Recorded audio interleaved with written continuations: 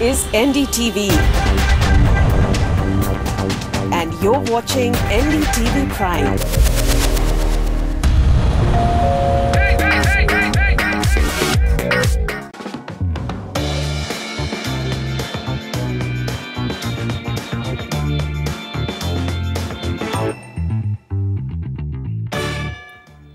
Hello and welcome. You're watching The Property Show, your trusted guide with the most credible advice on buying and selling property. Our advice is backed by solid research done by our knowledge partner, Lysis for us. And to answer your questions, we have Nemunisa Khan, Head Research and Consultancy South, Lysis for us, with us in the studio. But before we start taking your calls, let's take a look at what we have for you today. In our top story, we highlight the issue of hapless buyers of Hubtown in Thane who have filed an FIR against a developer as even after waiting for over 6 years, their dream home is yet to be delivered. Niti Aayog suggests government to release 6 PSU land banks in order to make housing for all successful. Then we shift focus to Ahmedabad and bring you homes in a very pocket-friendly budget of 30 lakhs. Also, affordable properties in Pune under 40 lakhs. Prime property options in Bengaluru. Best property deals in Noida for your use. And finally, 5 tips to make your home summer ready.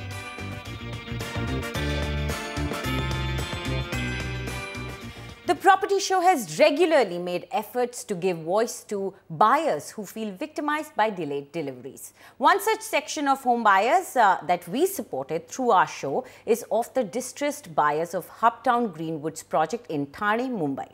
The home buyers have now scaled up their fight and registered an FIR against the builder who denies any wrongdoing. The Property Show team investigates what exactly went wrong. Almost a year ago, the angry buyers of Hubtown Greenwoods project had taken to the streets to protest project delay. Launched in 2009, the project is nowhere near completion. The developer had promised the delivery of the first phase by 2011. Tired of waiting and with little sign of delivery anytime soon, the buyers have filed an FIR against the developer. All the buyers have come and we are lodging FIR against the builder under section 420, 406 of Indian Penal Code along with section 13 of MOFA, Maharashtra Ownership Flat Act. So, at least builder should be arrested because he has not bothered to hand over the possession of the flats. So today we are lodging the FIR and thereafter proceed with initiating action. The buyers who have by now paid almost 80 to 90% of the total project cost are now left high and dry.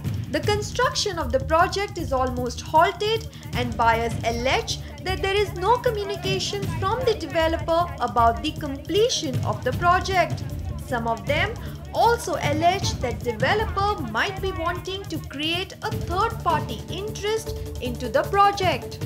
2009 में block book किया था और हम लोग का position का date था दिसंबर 12। तो अभी कितना साल आपका होगा तो आपको मालूम, बराबर है?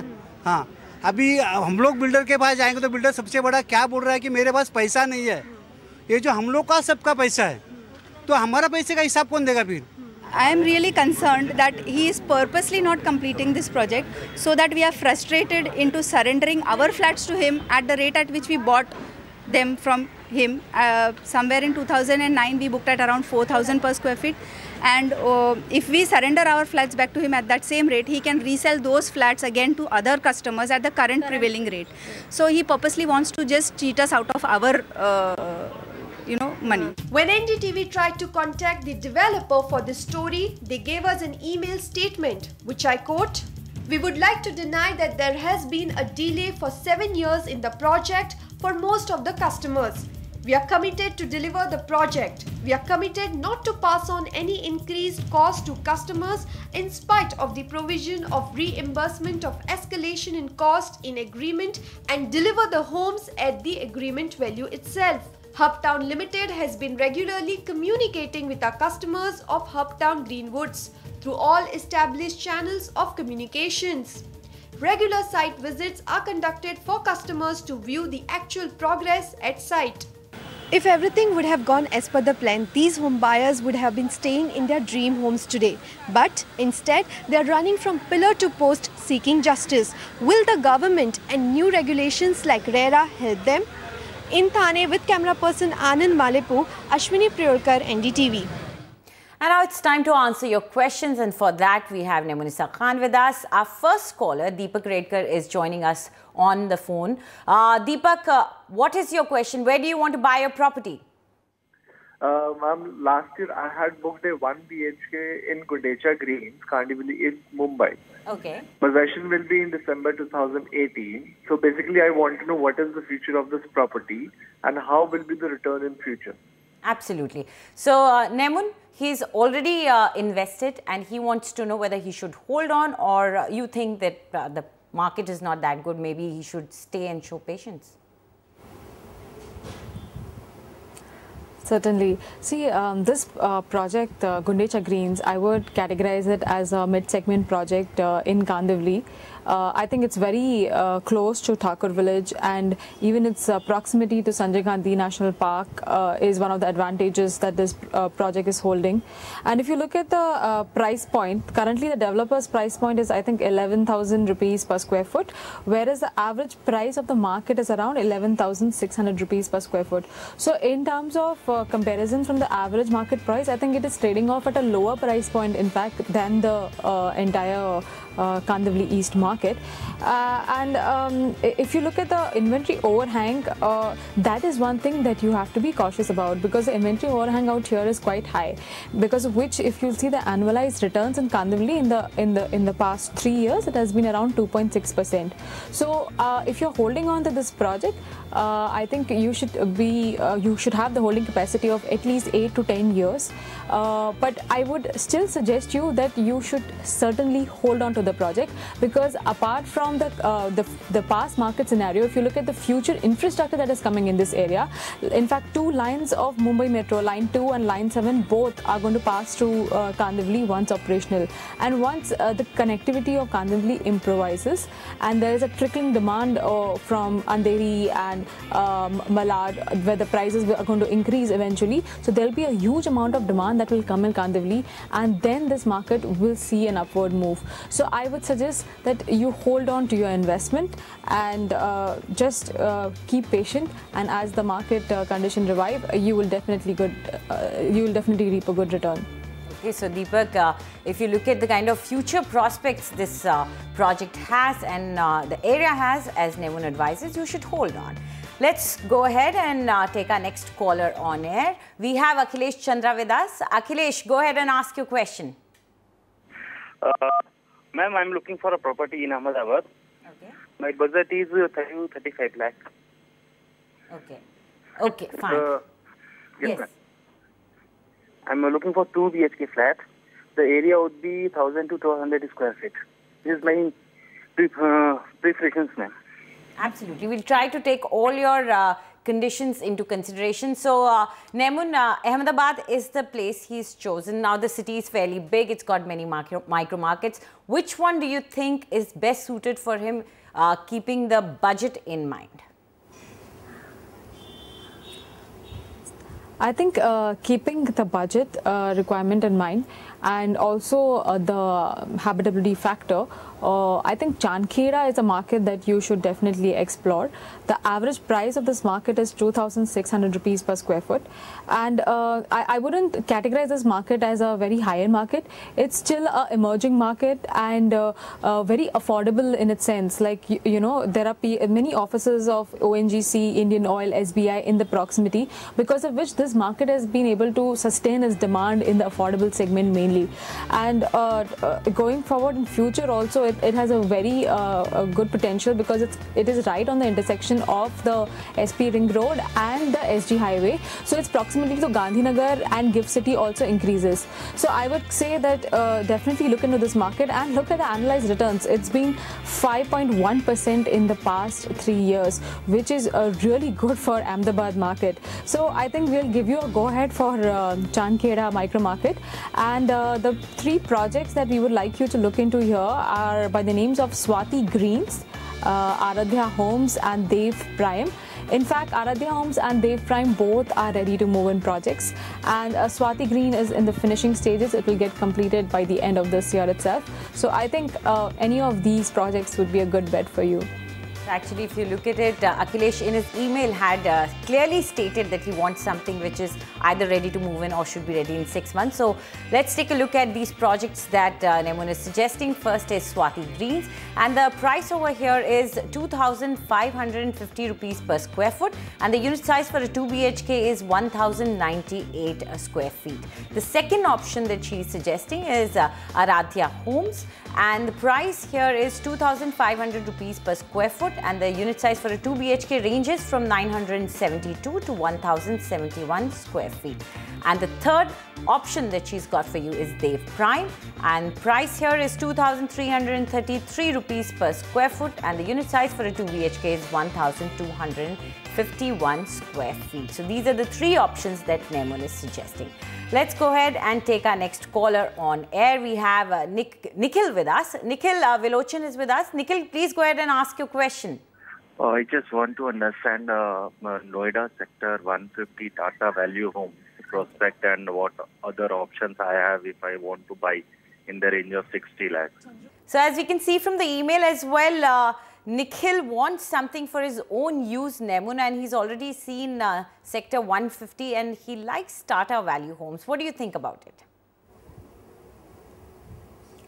See, if he's chosen Sector 150, I would suggest, I would like to share the information that Sector 150 specifically is in Noida Master Plan. It is designated as a recreational zone. So the FSI out here is quite low. That means you might not have a lot of high-rise buildings in this location, and because of which this sector in future may develop as a luxury or a high-end segment location. So if you're looking at that kind of housing topology to live in, then you have selected the right location. In fact, the average price out here right now is pretty decent. It's only 5,400 rupees per square foot. And specifically, if you look at the startup project that you've chosen by the name, I think the destination, I would say that it's one of the projects, the entry projects of Tata in a Noida market, and they have in fact also done an agreement with Lotus Greens, and Lotus Greens also has a record of doing similar kind of projects with Godrej Properties also. And even the brand value, the specifications and all the amenities that Tata has to offer, it's a decent buy to consider. The only thing that I would like to mention is that the project is still in the initial stages of development. So the possession date that they have promised right now is 2021, but it is not certain, because once the details are, because the master plan details are also tentative, they are subjected to change. So keep that point in consideration. And I think you can also look at some projects which are already, going on in this market, comparable to Tata. I think you can look at Mahagun Meadows and also Gulshan Botania. I think Mahagun Meadows will be located in Sector 150, whereas Gulshan Botania is 144, and they are also decently priced and quite comparable. And I think these projects might get completed earlier than Tata. So yes. So let's take a look at the two options that Nemun is suggesting. First is Mahagun Meadows, and here the price is ranging from 4,500 to 4,800 rupees per square foot, and the unit size for a 2 BHK is 1,425 square feet, and this project should be ready in 2018. And the other option that Nemun has for you is Gulshan Botania. Now here the price is 4,250 rupees per square foot, and the unit size for a 2 BHK is 1,025 square feet, and this particular project is expected to be ready in 2020. It's in excavation stage right now. We just want to remind you quickly that in case you're planning to invest in property or need any advice on buying or selling a home, then do write to us at property@ndtv.com. But please don't forget to leave your full name and contact number so that our team can get in touch with you. Let's go ahead and take our next caller on air. We have Reshma Dhandi with us. Reshma, go ahead. What do you want to know? I want to buy a 2 BHK flat at Chikali in Pune for residential purpose. Okay. My budget is between 35 to 38 lakhs. Possession, I need a maximum by December 2017. Okay, fine. So, Nemun, December 2017, so that's a fairly short span of time, but at least she's told you which area she wants to invest in, that is Chikali. What do you think about Chikali? Chikali is a good market to consider, especially in that segment. The average price of Chikali, however, is around 3,700 rupees per square foot. For a 2 BHK, it might be slightly beyond your budget by 4-5 lakhs or so. But again, if you look at compact 2 BHK sizes within that area, I'm sure you will have a lot of options to consider. So I think we've done the research for you in the similar fashion, such that the ticket size perfectly fits your budget. If you look at the data points out here, I would say that the interesting part about Chikali market is that it's got almost 5% annualized returns in the past 3 years. So it's a growing real estate market with ample number of projects actually coming in and many ready to move in options also available in this market.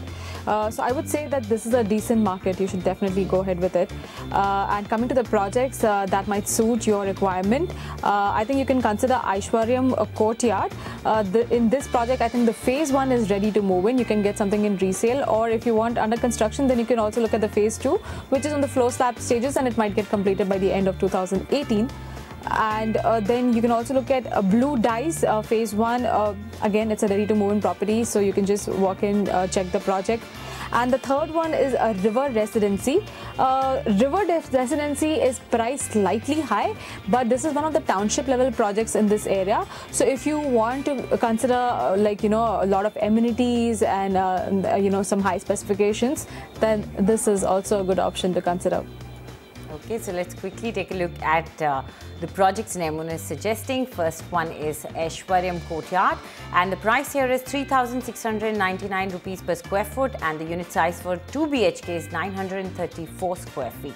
The other option is Blue Dice phase 1, and here the price you're getting is 3,800 rupees per square foot, and the unit size for a 2 BHK ranges from 875 to 922 square feet.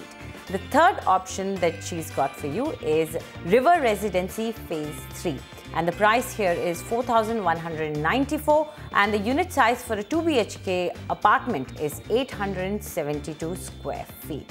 So these are the 3 options you have. It's time for a short break now. When we come back, a look at what Niti Aayog proposes government should do to tackle land crunch in urban areas. Also, we get you property buying options between 60 to 70 lakhs in Bangalore.